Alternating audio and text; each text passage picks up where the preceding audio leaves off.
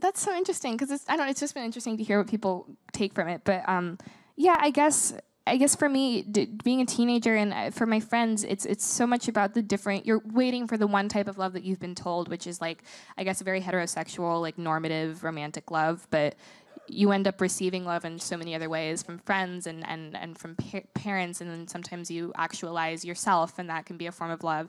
And I was just really interested in exploring all those different types that sort of come across into your path when you're a teenager.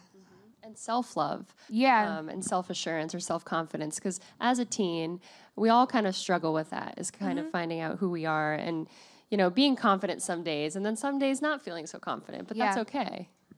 Yeah, I mean, I didn't want to make a book that was like a self-help book for teenagers because I don't think we need that, but I wanted something that was like something that we could all hold and have in our back pocket and be like, maybe this could help me when I'm feeling really sad. But I don't know, I really do, I'm not trying to change teenager sadness, if that makes sense, but I'm looking to like hold their hand. Yeah. Is that what your hope is for people who pick up this book and read it, no matter what age you are? What's your hope for fans? Well, some of the feedback that I've gotten a lot about the book, which is sort of, I expected it, but it's also been interesting to hear, is that people will just be like, I really loved your book, but it's very sad. And I'm like, yeah, but that doesn't really strike me in a way that should be shocking. I think sadness is a really tangible emotion to explore through work, and the one thing that I really wanted teenagers to do when they picked it up is like be accepting of their sadness and sort of use that as kind of a working space to explore.